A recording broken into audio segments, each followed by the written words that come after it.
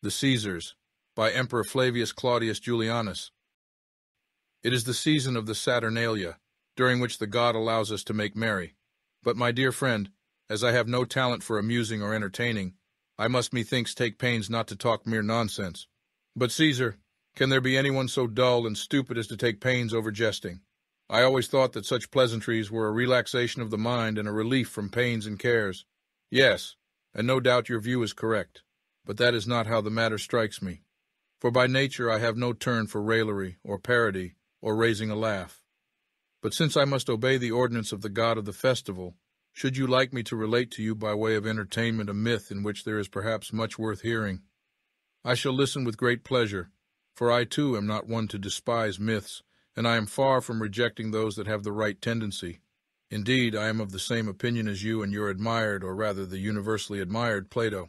He also often conveyed a serious lesson in his myths. By Jove, that is true indeed. But what is your myth, and of what type? Not one of those old-fashioned ones such as Aesop wrote, but whether you should call mine an invention of Mercury, for it was from him I learned what I am going to tell you, or whether it is really true or a mixture of truth and fiction. The upshot, as the saying is, will decide. This is indeed a fine preface that you have composed, just the thing for a myth, not to say an ovation. But now pray tell me the tale itself, whatever its type may be. Listen. At the festival of Saturnalia, Romulus gave a banquet, and invited not only all the gods, but the emperors as well. For the gods' couches had been prepared on high, at the very apex, so to speak, of the sky, on Olympus, where they say is the seat of the gods, unshaken forever. For we are told that after Hercules, Quirinus also ascended thither, since we must give Romulus the name of Quirinus in obedience to the divine will. For the gods then, the banquet had been made ready there. But just below the moon in the upper air, he had decided to entertain the emperors. The lightness of the bodies with which they had been invested, and also the revolution of the moon, sustained them. 4 couches were there made ready for the superior gods. That of Saturn was made of gleaming ebony, which concealed in its blackness a luster so intense and divine that no one could endure to gaze thereon. For in looking at that ebony, the eyes suffered as much, methinks, from its excess of radiance as from the sun, when one gazes too intently at his disk. The couch of Jupiter was more brilliant than silver, but paler than gold, whether, however, one ought to call this, electrum, or to give it some other name. Mercury could not inform me precisely. On either side of these sat on golden thrones the mother and daughter, Juno beside Jove and Ops beside Saturn. As for the beauty of the gods, not even Mercury tried to describe it in his tale. He said that it transcended description, and must be comprehended by the eye of the mind, for in words it was hard to portray, and impossible to convey to mortal ears. Never indeed will there be or appear an orator so gifted that he could describe such surpassing beauty as shines forth on the countenance of the gods. For the other gods had been prepared a throne or couch, for everyone according to his seniority. Nor did any dispute arise as to this, but as Homer said, and correctly, no doubt instructed by the Muses themselves, every god has his seat on which it is irrevocably ordained that he shall sit, firmly and immovably fixed. And though they rise on the entrance of their Father, they never confound or change the order of their seats, or infringe on one another's, since everyone knows his appointed place. Now when the gods were seated in a circle, Silenus, amorous, methinks, of Bacchus, ever fair and ever young, who sat close to Jove his father, took his seat next to him on the pretext that he had brought him up and was his tutor. And since Bacchus loves jesting and laughter and is the giver of the graces, Silenus diverted the god with a continual flow of sarcasms and jests, and in other ways besides. When the banquet had been arranged for the emperors also, Julius Caesar entered first, and such was his passion for glory that he seemed ready to contend with Jove himself for dominion. Whereupon Silenus, observing him, said, "Take care, Jupiter, lest this man in his lust for power be minded to rob you of your empire. He is, as you see, tall and handsome, and if he resembles me in nothing else, round about his head he is very like me." While Silenus, to whom the gods paid very little attention, was jesting thus, Octavian entered, changing color continually, like a chameleon, turning now pale, now red. One moment his expression was gloomy, somber, and overcast. The next he unbent and showed all the charms of Venus and the Graces. Moreover, in the glances of his eyes he was fain to resemble mighty Saul, for he preferred that none who approached should be able to meet his gaze. "Good heavens!" exclaimed Silenus, "what a changeable monster is this! What mischief will he do us?" "Cease trifling," said Apollo. "After I have handed him over to Zenon here, I shall transform him for you straightway to gold without alloy. Come, Zenon," he cried, "take charge of my nursling." Zenon obeyed, and thereupon, by reciting over Octavian a few of his doctrines, in the fashion of those who mutter the incantations of Zalmoxis, he made him wise and temperate. The third to hasten in was Tiberius, with countenance solemn and grim, and an expression at once sober and martial. But as he turned to sit down, his back was seen to be covered with countless scars, burns, and sores, painful welts and bruises, while ulcers and abscesses were as though branded thereon, the result of his self-indulgent and cruel life. Whereupon Silenus cried out, "Friend, you appear far different now than before," and seemed more serious than he had wont. "Pray, why so solemn, little father?" said Bacchus. "It was this old satyr," he replied. "He shocked me and made me forget myself and introduce Homer's muse." "Take care," said Bacchus, "he will pull your ear, as he is said to have done to a certain grammarian." "Plague take him," said Silenus. In his little island, he was alluding to Capri. "Let him scratch the face of that wretched fisherman." While they were still joking together, there came a fierce monster, Caligula. Thereupon all the gods turned away their eyes from the sight, and next moment justice handed him over to the avengers, who hurled him into Tartarus. So Silenus had no chance to say anything about him. But when Claudius came in, Silenus began to sing some verses from the Knights of Aristophanes, toadying Claudius, as it seemed, instead of Demos. Then he looked at Quirinus and said, "Quirinus, it is not kind of you to invite your descendant to a banquet without his freedmen, Narcissus and Pallas. Come," he went on, "send and fetch them, and please send too for his spouse Messalina, for without them this fellow is like a lay figure in a tragedy. I might almost say lifeless." While Silenus was speaking, Nero entered, lyre in hand and wearing a wreath of laurel. Whereupon Silenus turned to Apollo and said, "You see he models himself on you." "I will soon take off that wreath," replied Apollo, "for he does not imitate me in all things, and even when he does it badly." Then his wreath was taken off, and Cocytus instantly swept him away. After Nero, many emperors of many sorts came crowding in together, Vindex, Galba, Otho, Vitellius, so that Silenus exclaimed, "Where, ye gods, have ye found such a swarm of monarchs? We are being suffocated with their smoke, for brutes of this sort spare not even the temple of the gods." Then Jupiter turned to his brother Serapis, and pointing to Vespasian said, "Send this blackguard from Egypt forthwith to extinguish the flames. As for his sons, bid the eldest Titus sport with Venus of Pandemos, and chain the younger Domitian in the stocks like the Sicilian monster." Next entered an old man, Nerva, beautiful to behold, for even old age can be radiantly beautiful. Very mild were his manners, most just his dealings. In Silenus he inspired such awe that he fell silent. "What?" said Mercury. "Have you nothing to say to us about this man?" "Yes, by Jove," he replied, "I blame you gods for your unfairness in allowing that bloodthirsty monster to rule for 15 years, while you granted this man scarce 1 whole year." "Nay," said Jupiter, "do not blame us, for I will bring in many virtuous princes to succeed him." Accordingly Trajan entered forthwith, carrying on his shoulders the trophies of his wars with the Getae and the Parthians. Silenus, when he saw him, said in a whisper which he meant to be heard, "Now is the time for Jove, our master, to look out, if he wants to keep Ganymede for himself." Next entered an austere-looking man, Hadrian, with a long beard, an adept in all the arts, but especially music, one who was always gazing at the heavens and prying into hidden things. Silenus, when he saw him, said, "What do you think of this sophist? Can he be looking here for Antinous? One of you should tell him that the youth is not here, and make him cease from his madness and folly." Thereupon entered a man of temperate character, Antoninus Pius, I do not say in love affairs, but in affairs of state. When Silenus caught sight of him, he exclaimed, "Bah! Such fussing about trifles. This old man seems to me the sort of person who would split cumin seed." Next entered the pair of brothers, Marcus Aurelius and Lucius. Silenus scowled horribly because he could not jeer or scoff at them, especially not at Marcus. But he would not ignore his errors of judgment in the case of his son and his wife, in that he mourned the latter beyond what was becoming, especially considering that she was not even a virtuous woman, and he failed to see that his son was ruining the empire as well as himself, and that though Marcus Aurelius had an excellent son-in-law who would have administered the state better, and besides would have managed the youth better than he could manage himself. But though he refused to ignore these errors, he reverenced the exalted virtue of Marcus Aurelius. His son Commodus, however, he considered not worth even ridicule, and so let him pass. Indeed, he fell to earth of his own accord because he could not keep on his feet or accompany the heroes. Then Pertinax came into the banquet, still bewailing his violent end. But Justice took pity on him and said, "Nay, the authors of this deed shall not long exult. But Pertinax, you too were guilty, since at least so far as conjecture went you were privy to the plot that was aimed at the son of Marcus." Next came Severus, a man of excessively harsh temper and delighting to punish. "Of him," said Silenus, "I have nothing to say, for I am terrified by his forbidding and implacable looks."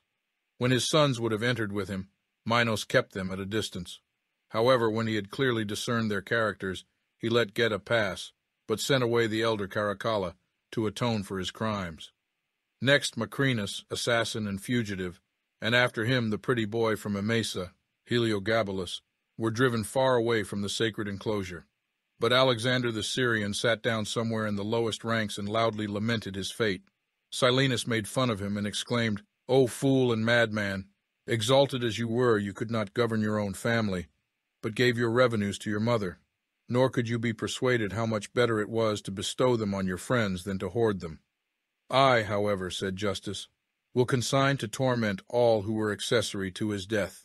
And then the youth was left in peace.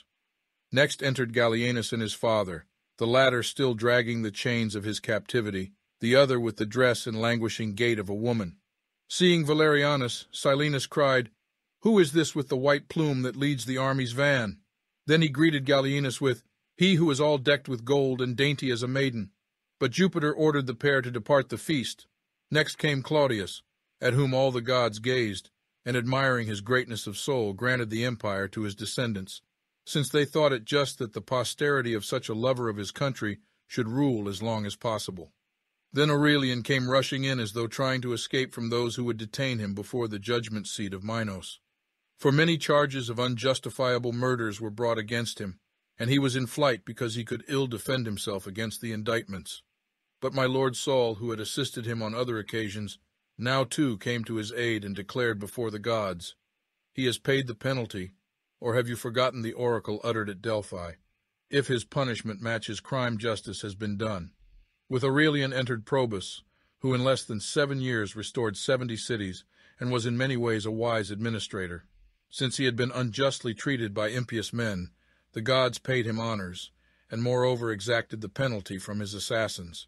For all that, Silenus tried to jest at his expense, though many of the gods urged him to be silent. In spite of them he called out, "Now let those that follow him learn wisdom from his example. Probus, do you not know that when physicians give bitter medicines they mix them with honey? But you were always too austere and harsh and never displayed toleration. And so your fate, though unjust, was natural enough. For no one can govern horses or cattle or mules, still less men, unless he sometimes yields to them and gratifies their wishes, just as physicians humor their patients in trifles so that they may make them obey in things more essential." "What now, little father?" exclaimed Bacchus. "Have you turned up as our philosopher?" "Why, my son," he replied, "did I not make a philosopher of you? Do you not know that Socrates also, who was so like me, carried off the prize for philosophy from his contemporaries, at least if you believe that your brother Apollo tells the truth? So you must allow me to be serious on occasion, and not always jocose." While they were talking, Carus and his sons tried to slip into the banquet, but Justice drove them away. Next Diocletian advanced in pomp, bringing with him the 2 Maximiani and my grandfather Constantine. These latter held one another by the hand and did not walk alongside of Diocletian, but formed a sort of chorus around him. And when they wished to run before him as a bodyguard, he prevented them, since he did not think himself entitled to more privileges than they. But when he realized that he was growing weary, he gave over to them all the burdens that he carried on his shoulders, and admired their unanimity, and permitted them to sit far in front of many of their predecessors. Maximianus was so grossly intemperate that Silenus wasted no jests on him, and he was not allowed to join the emperors at their feast. For not only did he indulge in vicious passions of all sorts, but proved meddlesome and disloyal, and often introduced discord into that harmonious quartet. Justice therefore banished him without further ado. So he went I know not whither, for I forgot to interrogate Mercury on this point. However, into that harmonious symphony of four there crept a terribly harsh and discordant strain. For this reason Justice would not suffer the two so much as to approach the door of that assembly of heroes. As for Licinius, he came as far as the door, but as his misdeeds were many, and monstrous Minos forthwith drove him away. Constantine, however, entered and sat some time, and then came his sons. Magnentius was refused admission because he had never done anything really laudable, though much that he achieved had the appearance of merit. So the gods, who perceived that these achievements were not based on any virtuous principle, sent him packing, to his deep chagrin. When the feast had been prepared as I have described, the gods lacked nothing, since all things are theirs. Then Mercury proposed to examine the heroes personally, and Jupiter was of the same mind. Quirinus thereupon begged that he might summon one of their number to his side. "Quirinus," said Hercules, "I will not have it. For why did you not invite to the feast my beloved Alexander also? Jupiter, if you are minded to introduce into our presence any of these emperors, send, I beg of you, for Alexander. For if we are to examine into the merits of men generally, who do we not throw open the competition to the better man?" Jove considered that what the son of Alcmene said was only just. So Alexander joined the company of heroes, but neither Caesar nor anyone else yielded his place to him. However, he found and took a vacant seat which the son of Severus had taken for himself. He had been expelled for fratricide. Then Silenus began to rally Quirinus and said, "See now whether all these Romans can match this one Greek." "By Jove," retorted Quirinus, "I consider that many of them are as good as he. It is true that my descendants have admired him so much that they hold that he alone of all foreign generals is worthy to be styled the Great. However, that we shall very soon find out by examining these men." Even as he spoke, Quirinus was blushing, and was evidently extremely anxious on behalf of his descendants, and feared that they might come off with the second prize. Then Jove asked the gods whether it would be better to summon all the emperors to enter the lists, or whether they should follow the custom of athletic contests, which is that he who defeats the winner of many victories, though he overcome only that one competitor, is held thereby to have proved himself superior to all who have been previously defeated, and that two, though they have not wrestled with the winner, but only shown themselves inferior to an antagonist who has been defeated. All the gods agreed that this was a very suitable sort of test. Mercury then summoned Caesar to appear before them, then Octavian, and thirdly Trajan, as being the greatest warriors. In the silence that followed, Saturn turned to Jove, and said that he was astonished to see that only martial emperors were summoned to the competition, and not a single philosopher. "For my part," he added, "I like philosophers just as well, so tell Marcus Aurelius to come in too." Accordingly, Marcus was summoned and came in looking excessively dignified and showing the effect of his studies in the expression of his eyes and his lined brows. His aspect was unutterably beautiful from the very fact that he was careless of his appearance and unadorned by art, for he wore a very long beard, his dress was plain and sober, and from lack of nourishment his body was very shining and transparent, like light most pure and stainless. When he too had entered the sacred enclosure, Bacchus said, "King Saturn and Father Jupiter, can any incompleteness exist among the gods?" And when they replied that it could not, then, said he, "Let us bring in here some votary of pleasure as well." "Nay," answered Jupiter, "it is not permitted that any man should enter here who does not model himself on us." "In that case," said Bacchus, "let them be tried at the entrance. Let us summon by your leave a man not unwarlike, but a slave to pleasure and enjoyment. Let Constantine come as far as the door." When this had been agreed upon, opinions were offered as to the manner in which they were to compete. Mercury thought that everyone ought to speak for himself in turn, and then the gods should vote. But Apollo did not approve of this plan, because he said the gods ought to test and examine the truth, and not plausible rhetoric and the devices of the orator. Jove wished to please them both, and at the same time to prolong the assembly, so he said, "There is no harm in letting them speak, if we measure them a small allowance of water, and then later on we can cross-examine them and test the disposition of each one." Whereupon Silenus said sardonically, "Take care, or Trajan and Alexander will think it is nectar and drink up all the water and leave none for the others." "It was not my water," retorted Neptune, "but your vines that these two were fond of. So you had better tremble for your vines rather than for my springs. Silenus was greatly piqued and had no answer ready, but thereafter turned his attention to the disputants. Then Mercury made this proclamation: The trial that begins awards to him who wins the fairest prize today. And lo, the hour is here and summons you. Appear. Ye may no more delay. Come here, the heralds call ye princes one and all. Many tribes of men submissive to you then. How keen in war your swords, but now 'tis wisdom's turn. Now let your rivals learn how keen can be your words. Wisdom, thought some, is bliss most sure in life's short span. Others did hold no less that power to ban or bless is happiness for man. But some set pleasure high, idleness, feasting, love, all that delights the eye, their raiment soft and fine, their hands with jewels shine, such bliss did they approve. But whose the victory won shall Jove decide alone. While Mercury had been making this proclamation, the lots were being drawn, and it happened that the first lot favored Caesar's passion for being first. This made him triumphant and prouder than before. But the effect on Alexander was that he almost withdrew from the competition, had not mighty Hercules encouraged him and prevented him from leaving. Alexander drew the lot to speak second, but the lots of those who came next coincided with the order in which they had lived. Caesar then began as follows: It was my fortune, O Jupiter and ye other gods, to be born, following a number of great men, in a city so illustrious that she rules more subjects than any other city has ever ruled. And indeed other cities are well pleased to rank as second to her. What other city, I ask, began with 3,000 citizens, and in less than 6 centuries carried her victorious arms to the ends of the earth? What other nations ever produced so many brave and warlike men or such lawgivers? What nation ever honored the gods as they did? Observe then that, though I was born in a city so powerful and so illustrious, my achievements not only surpassed the men of my own day, but all the heroes who ever lived. As for my fellow citizens, I am confident that there is none who will challenge my superiority. But if Alexander here is presumptuous, which of his deeds does he pretend to compare with mine? His Persian conquest, perhaps, as though he had never seen all those trophies that I gathered when I defeated Pompeius. And pray, who was the more skillful general, Darius or Pompeius? Which of them led the bravest troops? Pompeius had in his army the most martial of the nations formerly subject to Darius, but he reckoned them no better than Carians, for he led also those European forces which had often repulsed all Asia when she invaded Europe. Aye, and he had the bravest of them all, Italians, Illyrians, and Celts.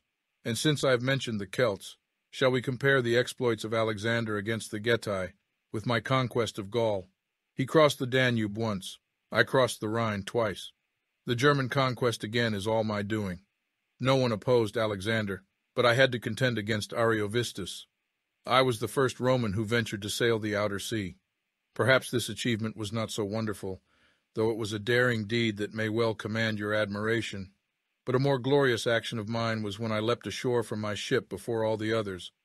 Of the Helvetians and Iberians I say nothing, and still I have said not a word about my campaigns in Gaul, when I conquered more than 300 cities and no less than 2,000,000 men. But great as were these achievements of mine, that which followed was still greater and more daring. For I had to contend against my fellow citizens themselves, and to subdue the invincible, the unconquerable Romans. Again, if we are judged by the number of our battles, I fought 3 times as many as Alexander, even reckoning by the boasts of those who embellish his exploits. If one counts the cities captured, I reduced the greatest number, not only in Asia but in Europe as well.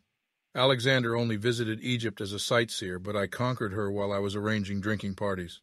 Are you pleased to inquire which of us showed more clemency after victory? I forgave even my enemies, and for what I suffered in consequence at their hands, justice has taken vengeance.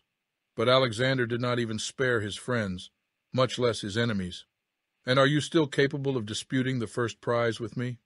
Then, since you will not, like the others, yield place to me, you compel me to say that whereas I was humane toward the Helvetians, you treated the Thebans cruelly. You burned their cities to the ground, but I restored the cities that had been burned by their own inhabitants. And indeed it was not at all the same thing to subdue 10,000 Greeks and to withstand the onset of 150,000 men. Much more could I add both about myself and Alexander, but I have not had leisure to practice public speaking. Wherefore you ought to pardon me, but from what I have not said you ought, forming that decision which equity and justice require, to award me the first prize. When Caesar had spoken to this effect, he still wished to go on talking, but Alexander, who had with difficulty restrained himself hitherto, now lost patience, and with some agitation and combativeness. "But I," said he, "O Jove and ye other gods, how long must I endure in silence the insolence of this man? There is, as you see, no limit to his praise of himself or his abuse of me. It would have better become him perhaps to refrain from both, since both are alike insupportable, but especially from disparaging my conduct, the more since he imitated it. But he has arrived at such a pitch of impudence that he dares to ridicule the model of his own exploits. Nay, Caesar, you ought to have remembered those tears you shed on hearing of the monuments that had been consecrated to my glorious deeds. But since then, Pompeius has inflated you with pride. Pompeius, who, though he was the idol of his countrymen, was in fact wholly insignificant. Take his African triumph. That was no great exploit, but the feebleness of the consuls in office made it seem glorious. Then the famous servile war was waged not against men, but the vilest of slaves, and its successful issue was due to others, I mean Crassus and Lucius, though Pompeius gained the reputation and the credit for it. Again, Armenia and the neighboring provinces were conquered by Lucullus. Yet for these also Pompeius triumphed. Then he became the idol of the citizens, and they called him the Great. Greater, I ask, than whom of his predecessors? What achievement of his can be compared with those of Marius, or of the two Scipios, or of Furius, who sits over there by Quirinus because he rebuilt his city when it was almost in ruins? Those men did not make their reputation at the expense of others, as happens with public buildings built at the public expense. I mean that one man lays the foundation, another finishes the work, while the last man who is in office, though he has only whitewashed the walls, has his name inscribed on the building. Not thus, I repeat, did those men gain credit for the deeds of others. They were themselves the creators and artificers of their schemes and deserved their illustrious titles. Well, then, it is no wonder that you vanquished Pompeius, who used to scratch his head with fingertip, and in all respects was more of a fox than a lion. When he was deserted by fortune, who had so long favored him, you easily overcame him, thus unaided, and it is evident that it was not to any superior ability of yours that you owed your victory, since after running short of provisions, no small blunder for a general to make, as I need not tell you, you fought a battle and were beaten. And if from imprudence or lack of judgment or inability to control his countrymen, Pompeius neither postponed a battle when it was his interest to protract the war, nor followed up a victory when he had won, it was due to his own errors that he failed, and not your strategy. Thus much, ye gods, I was bound to say in my own defense against this man, though indeed it would have been better to ignore him. And if some things I did seemed cruel, I never was so to the innocent, but only to those who had often and in many ways thwarted me, and had made no proper or fitting use of their opportunities. And even my offenses against these, which were due to the emergency of the time, were followed by remorse, that very wise and divine preserver of men who have erred. As for those whose ambition it was to show their enmity continually and to thwart me, I considered that I was justified in chastising them. When Alexander in his turn had made his speech in martial fashion, Neptune's attendant carried the water clock to Octavian, but gave him a smaller allowance of water, partly because time was precious, but still more because he bore him a grudge for the disrespect he had shown to the god. Octavian, with his usual sagacity, understood this, so without stopping to say anything that did not concern himself, he began, "For my part, Jove and ye other gods, I shall not stay to disparage and belittle the actions of others, but shall speak only of what concerns myself. Like the noble Alexander here, I was but a youth when I was called to govern my country. Like Caesar yonder, my father, I conducted successful campaigns against the Germans. When I became involved in civil dissensions, I conquered Egypt in a sea fight off Actium. I defeated Brutus and Cassius at Philippi. The defeat of Sextus, Pompeius's son, was a mere incident in my campaign. I showed myself so gentle to the guidance of philosophy that I even put up with the plain speaking of Athenodorus, and instead of resenting it, I was delighted with it, and revered the man as my preceptor, or rather as though he were my own father. Araeus, I counted my friend and close companion, and in short I was never guilty of any offense against philosophy. But since I saw that more than once Rome had been brought to the verge of ruin by internal quarrels, I so administered her affairs as to make her strong as adamant for all time, unless indeed, O ye gods, you will otherwise.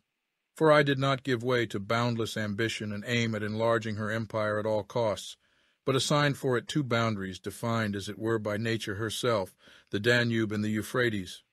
Then, after conquering the Scythians and Thracians, I did not employ the long reign that you gods vouchsafed me in making projects for war after war, but devoted my leisure to legislation and to reforming the evils that war had caused. For in this I thought that I was no less well advised than my predecessors, or rather, if I may make bold to say so, I was better advised than any who have ever administered so great an empire. For some of these, when they might have remained quiet and not taken the field, kept making one war an excuse for the next, like quarrelsome people in their lawsuits. And so they perished in their campaigns. Others, when they had a war on their hands, gave themselves up to indulgence, and preferred such base indulgence not only to future glory, but even to their personal safety. When I reflect on all this, I do not think myself entitled to the lowest place, but whatever shall seem good to you gods, it surely becomes me to accept with a good grace. Trajan was allowed to speak next. Though he had some talent for oratory, he was so lazy that he had been in the habit of letting Sura write most of his speeches for him.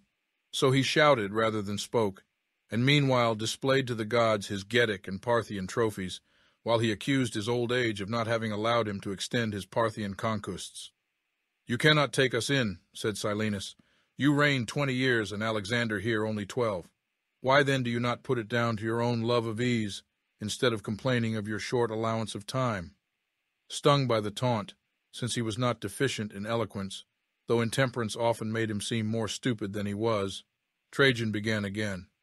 "O Jove and ye other gods, when I took over the empire it was in a sort of lethargy, and much disordered by the tyranny that had long prevailed at home, and by the insolent conduct of the Getae.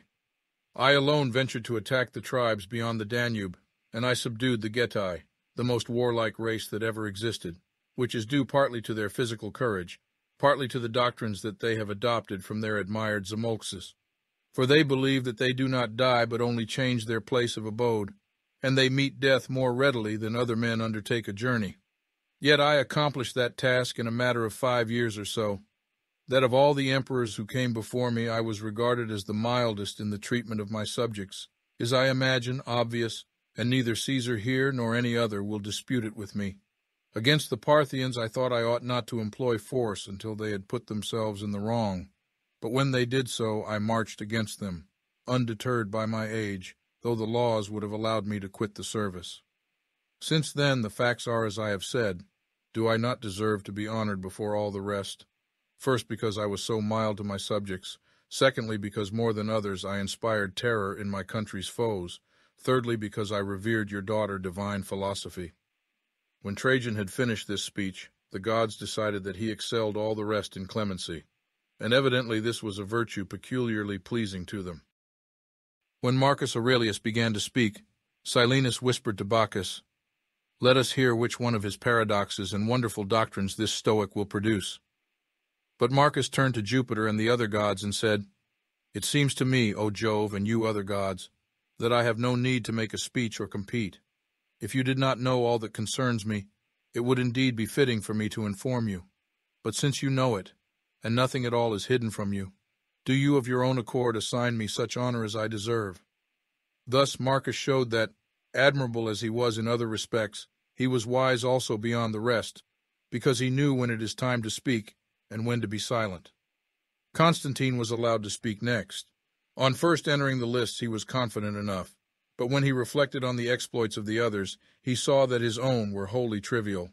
He had defeated 2 tyrants, but to tell the truth, one of them was untrained in war and effeminate, the other a poor creature and enfeebled by old age, while both were alike odious to gods and men. Moreover, his campaigns against the barbarians covered him with ridicule, for he paid them tribute, so to speak, while he gave all his attention to Pleasure, who stood at a distance from the gods near the entrance to the moon. Of her indeed he was so enamored that he had no eyes for anything else, and cared not at all for victory.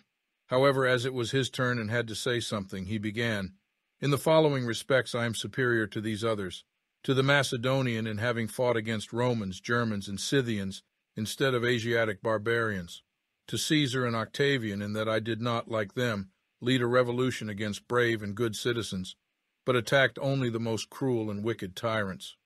As for Trajan, I should naturally rank higher on account of those same glorious exploits against the tyrants, while it would be only fair to regard me as his equal on the score of that territory which he added to the empire, and I recovered, if indeed it be not more glorious to regain than to gain.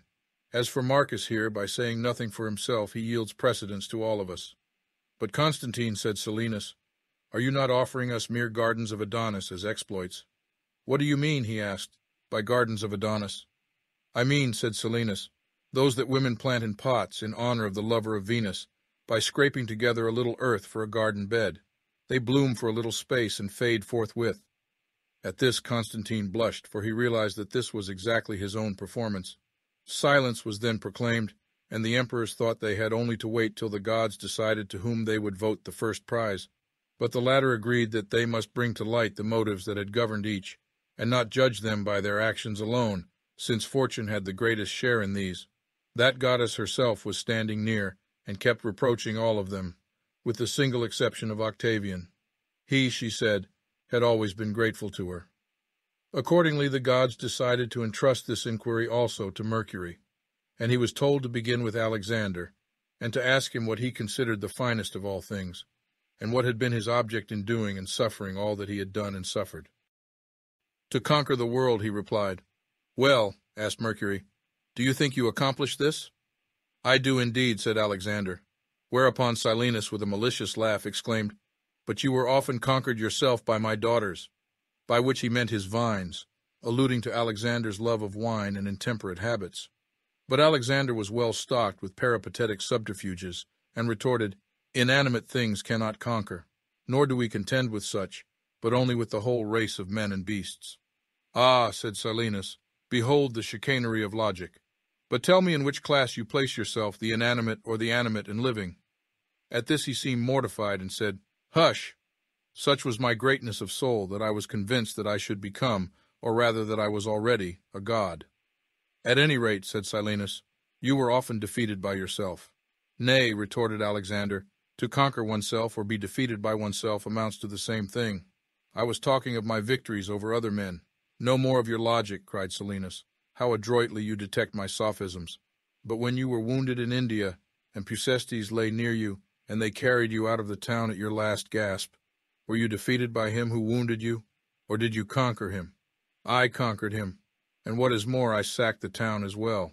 Not you indeed, you immortal, said Silenus, for you were lying like Homer's Hector in a swoon and at your last gasp. It was your soldiers who fought and conquered. Well, but I led them, said Alexander. How so? When you were being carried away almost dead. And then Silenus recited the passage in Euripides beginning, alas, how unjust is the custom of the Greeks when an army triumphs over the enemy. But Bacchus interrupted him, saying, stop, little father, say no more, or he will treat you as he treated Clytus. At that Alexander blushed. His eyes became suffused with tears, and he said no more. Thus their conversation ended. Next Mercury began to question Caesar, and said, and you, Caesar, what was the end and aim of your life? To hold the first place in my own country, he replied, and neither to be nor to be thought second to any man. This, said Mercury, is not quite clear. Tell me, was it in wisdom that you wished to be first, or in oratorical skill, or in military science, or the science of government? I should have liked well, said Caesar, to be first of all men in all of these, but as I could not attain to that, I sought to become the most powerful of my fellow citizens. And did you become so very powerful? Asked Silenus. Certainly, he replied, since I made myself their master. Yes, that you were able to do, but you could not make yourself beloved by them, though you played the philanthropic role as though you were acting in a stage play, and flattered them all shamefully. What, cried Caesar, I not beloved by the people, when they punished Brutus and Cassius? That was not for murdering you, replied Silenus, since for that they elected them consuls. No, it was because of the money you left them. When they had heard your will read, they perceived what a fine reward was offered them in it for such resentment of your murder. When this dialogue ended, Mercury next accosted Octavian. Now for you, he said, will you please tell us what you thought the finest thing in the world? To govern well, he replied. You must say what you mean by well, Augustus. Govern well. The wickedest tyrants claim to do that. Even Dionysius, I suppose, thought that he governed well, and so did Agathocles, who was a still greater criminal. But you know, O you gods, said Octavian, that when I parted with my grandson, I prayed you to give him the courage of Caesar, the cleverness of Pompeius, and my own good fortune. What a great many things, cried Silenus, that need saving gods have been jumbled together by this doll-maker. Why, pray, do you give me that ridiculous name? Asked the other. Why, he replied, just as they model nymphs, did you not model gods, Augustus, and first and foremost Caesar here? At this Octavianus seemed abashed and said no more. Then Mercury, addressing Trajan, said, Now you tell us what was the principle that guided all your actions? My aims, he replied, were the same as Alexander's, but I acted with more prudence. Nay, said Silenus, you were the slave of more ignoble passions. Anger was nearly always his weak point, but yours was pleasure of the vilest and most infamous sort. Plague take you, exclaimed Bacchus. You keep railing at them all, and you don't let them say a word for themselves. However, in their case there was some ground for your sarcasms. But now consider well what you can find to criticize in Marcus. For in my opinion he is a man, to quote Simonides, foursquare and made without a flaw. Then Mercury addressed Marcus Aurelius and said, And you, Marcus, what did you think the noblest ambition in life? In a low voice he answered modestly, To imitate the gods. This answer, they at once agreed, was highly noble, and in fact the best possible. And even Mercury did not wish to cross-examine him further, since he was convinced that Marcus would answer every question equally well. The other gods were of the same mind. Only Silenus cried, By Bacchus, I shall not let this sophist off so easily. Why then did you eat bread and drink wine, and not ambrosia and nectar like us? Nay, he replied, it was not in the fashion of my meat and drink that I thought to imitate the gods. But I nourished my body because I believed, though perhaps falsely, that even your bodies require to be nourished by the fumes of sacrifice. Not that I supposed I ought to imitate you in that respect, but rather your minds. For the moment Silenus was at a loss, as though he had been hit by a good boxer. Then he said, There is perhaps something in what you say, but now tell me, what did you think was really meant by imitating the gods, having the fewest possible needs, and doing good to the greatest possible number? Do you mean to say, he asked, that you had no needs at all? I, said Marcus, had none, but my wretched body had a few perhaps. Since in this also Marcus seemed to have answered wisely, Silenus was at a loss, but finally fastened on what he thought was foolish and unreasonable in the emperor's behavior to his son and wife. I mean in enrolling the latter among the deified and entrusting the empire to the former. But in that also, said the other, I did but imitate the gods. I adopted the maxim of Homer when he says, The good and prudent man loves and cherishes his own wife, while as to my son I can quote the excuse of Jove himself when he is rebuking Mars. Long ago, he says, I should have smitten you with a thunderbolt, had I not loved you because you are my son. Besides, I never thought my son would prove so wicked. Youth ever vacillates between the extremes of vice and virtue, and if in the end he inclined to vice, still he was not vicious when I entrusted the empire to him. It was only after receiving it that he became corrupted. Therefore my behavior to my wife was modeled on that of the divine Achilles, and that to my son was in imitation of the supreme Jupiter. Moreover, in neither case did I introduce any novelty. It is the custom to hand down the succession to a man's sons, and all men desire to do so. As for my wife, I was not the first to decree divine honors to a wife, for I followed the example of many others. It is perhaps absurd to have introduced any such custom, but it would be almost an injustice to deprive one's nearest and dearest of what is now long established. However, I forget myself when I make this lengthy explanation to you, O Jove, and you other gods, for you know all things. Forgive me this forwardness. When Marcus had finished his speech, Mercury asked Constantine, And what was the height of your ambition? To amass great wealth, he answered, and then to spend it liberally so as to gratify my own desires and the desires of my friends. At this Silenus burst into a loud laugh and said, If it was a banker that you wanted to be, how did you so far forget yourself as to lead the life of a baker and hairdresser? Your locks and your fair favor betokened this all along, but what you say about your motives convicts you. Thus did Silenus sharply reprove Constantine. Then silence was proclaimed, and the gods cast a secret ballot. It turned out that Marcus Aurelius had most of the votes. After conferring apart with his father, Jove bade Mercury make a proclamation as follows. All you mortals who have entered this contest, know that according to our laws and decrees the victor is allowed to exult but the vanquished must not complain. Depart then wherever you please, and in future live every one of you under the guidance of the gods. Let every man choose his own guardian and guide." After this announcement, Alexander hastened to Hercules, and Octavian to Apollo, but Marcus Aurelius attached himself closely to Jupiter and Saturn. Caesar wandered about for a long time and ran hither and thither, till mighty Mars and Venus took pity on him and summoned him to them. Trajan hastened to Alexander and sat down near him. As for Constantine, he could not discover among the gods the model of his own career, but when he caught sight of Pleasure, who was not far off, he ran to her. She received him tenderly and embraced him. Then, after dressing him in raiment of many colors and otherwise making him beautiful, she led him away to incontinence. There, too, he found Jesus, who had taken up his abode with her and cried aloud to all comers, "He that is a seducer, he that is a murderer, he that is sacrilegious and infamous, let him approach without fear. For with this water will I wash him, and will straightway make him clean. And though he should be guilty of those same sins a second time, let him but smite his breast and beat his head, and I will make him clean again." To him Constantine came gladly, when he had conducted his sons forth from the assembly of the gods. But the avenging deities none the less punished both him and them for their impiety, and extracted the penalty for the shedding of the blood of their kindred, until Jupiter granted them a respite for the sake of Claudius and Constantius. "As for you," Mercury said to me, "I have granted you the knowledge of your father Mithras.